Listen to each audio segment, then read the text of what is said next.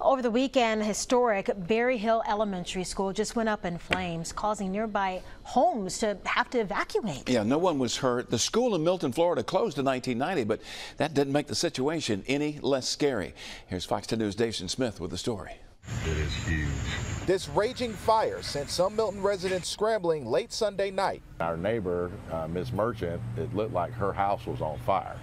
Well, she's an elderly lady, so immediately we jumped up and got ready and ran outside to find out what was going on. Thankfully, it wasn't the neighbor's house, but they were shocked to see the old Berryhill Elementary School engulfed in flames. The heat was incredible.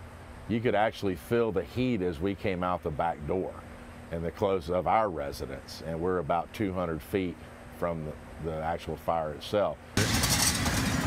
The Milton Fire Department says firefighters spent around 12 hours battling the blaze. At one point, they were pouring 3,800 gallons of water a minute trying to contain it. Every time they would hit it with the water, it would just spread the flames through the entire complex.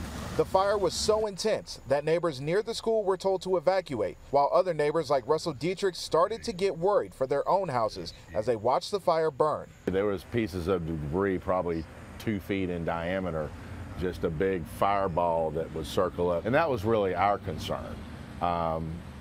That hits a tree or lands on somebody else's roof.